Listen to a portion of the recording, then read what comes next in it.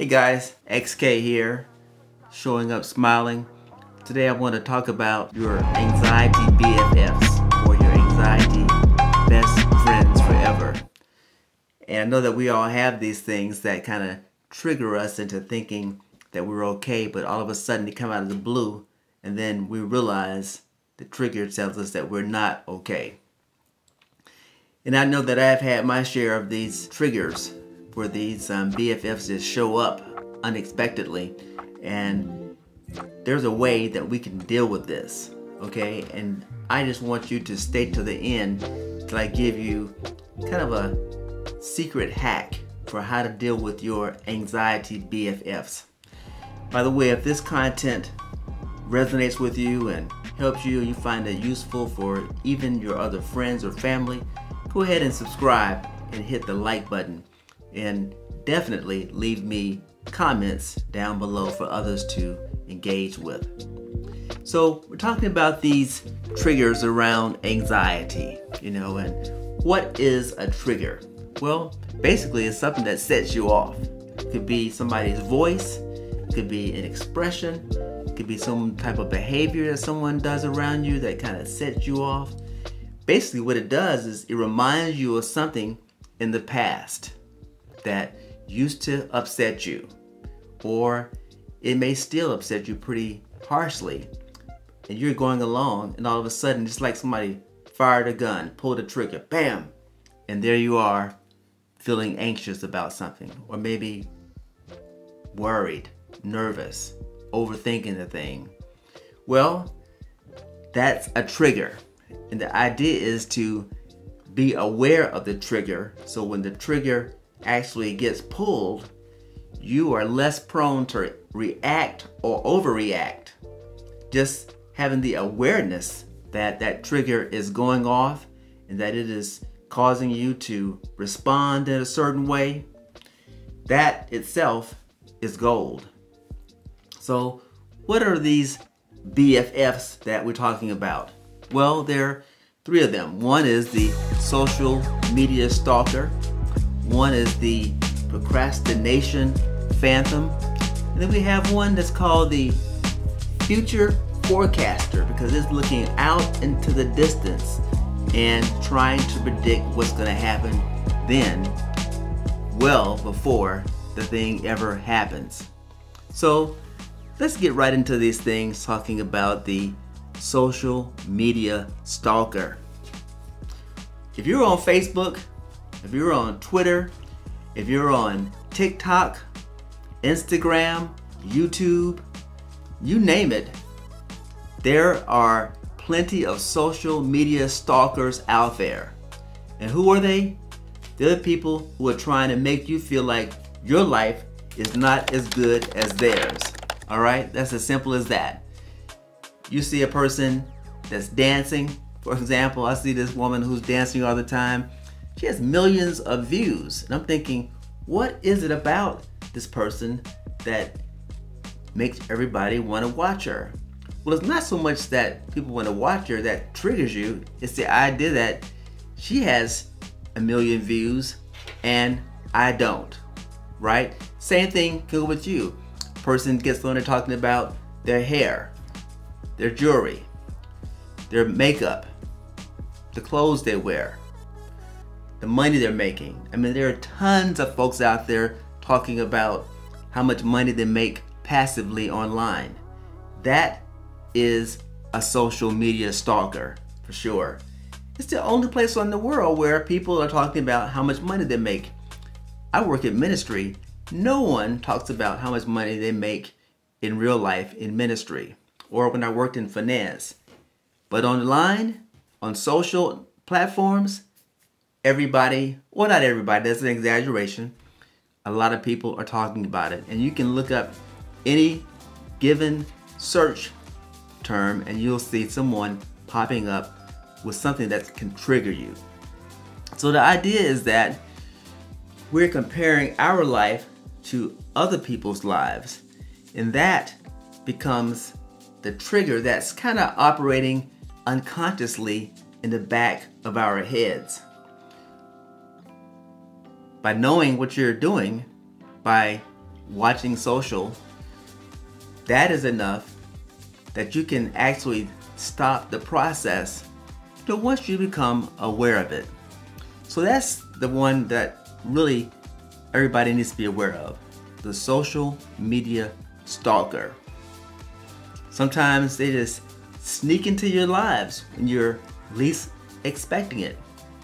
If you get onto Pinterest, you're gonna see all kinds of stuff that makes you wonder, how are people coming up with these ideas for all this stuff that they can sell? Social media stalker, keep that in mind. Number 2 is the procrastination phantom. Well, you're thinking, what is the procrastination phantom? Well, if you find yourself putting off things today that you think you can do tomorrow, or putting off things until tomorrow that you know you can do today, that is a procrastination phantom, and it can cause you anxiety. Why? Because as long as you're putting it off, you're not doing it. You're not doing the thing that you know you need to be doing or intend to be doing or have some inclination or motivation to do, but not quite enough to actually get it done. This is a phantom of your mental space, let me tell you. And I have done it myself many times, but now I realize when the idea strikes me to do something, I'm going to do it right then.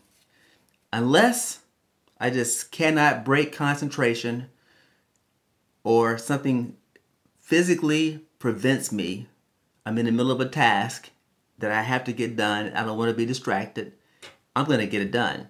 But here's the thing that I think I've learned that makes it more doable and more bearable, so that you're not procrastinating in full stride. That is, write it down.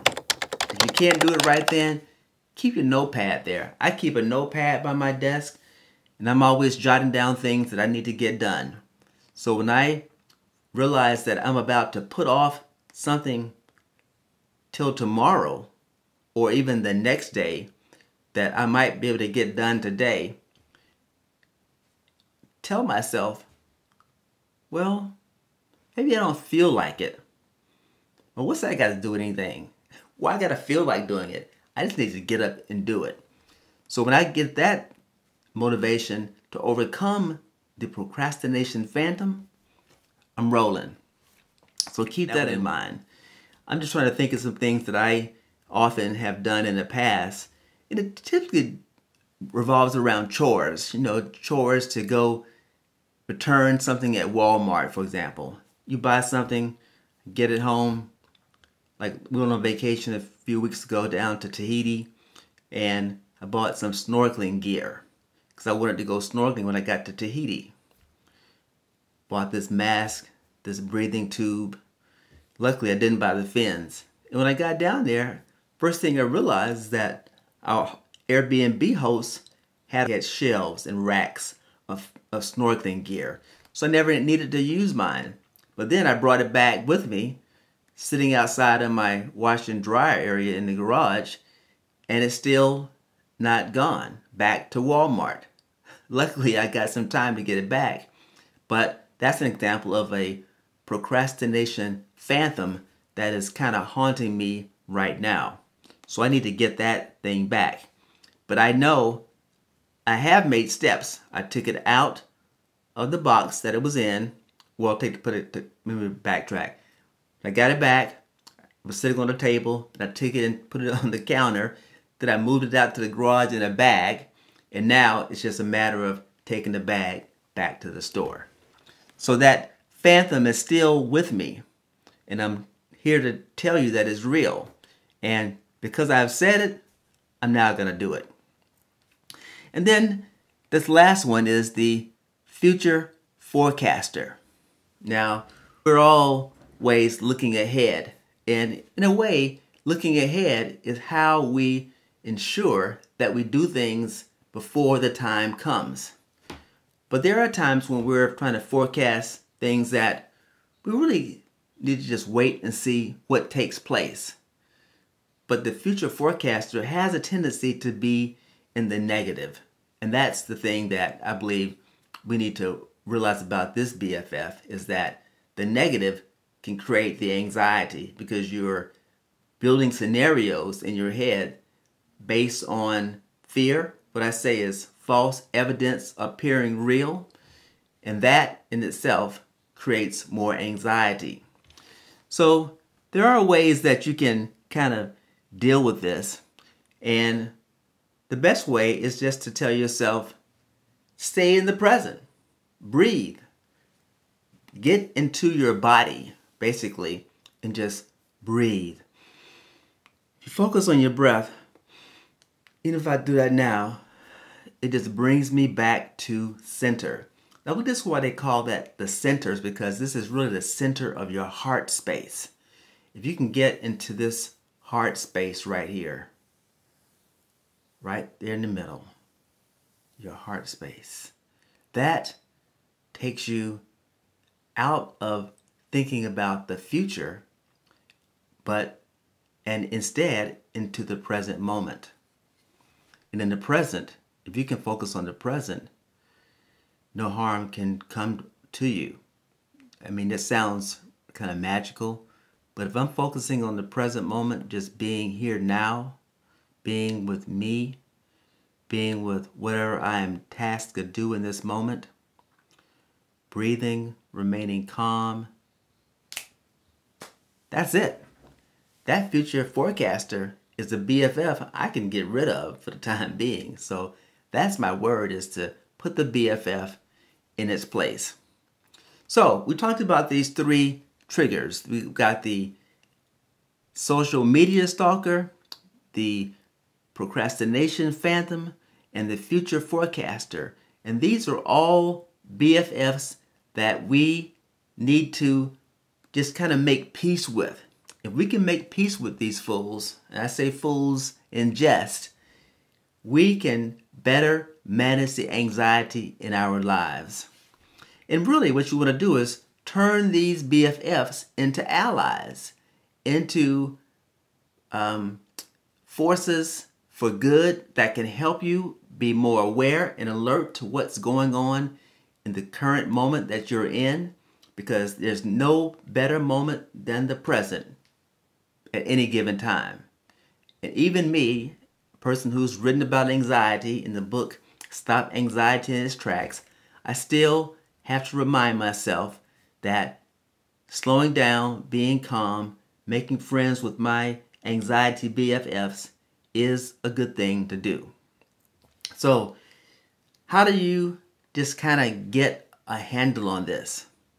Really, the secret to it that I promise you is all within you. It's about laughter. You know, if you can find some way to laugh at yourself and laugh at your anxiety, that will bring you down a notch. I'm gonna tell you a true story. When I was in Alaska just last month, I was out fishing, and this guy basically verbally assaulted me because I was fishing close to him, or closer than he thought was normal. Now, I had just come from a place where we were fishing a lot closer together. They call that combat fishing in Alaska, where you're side by side with somebody casting your line out. And this guy just started calling me names. And in the end, he just has that nickname me as Earl. Now, I'm no Earl, all right? I'm no Earl. No one's ever called me Earl. My name doesn't sound anything like Earl. My name is Kalani. It's not, or XK. This fool's gonna start calling me Earl.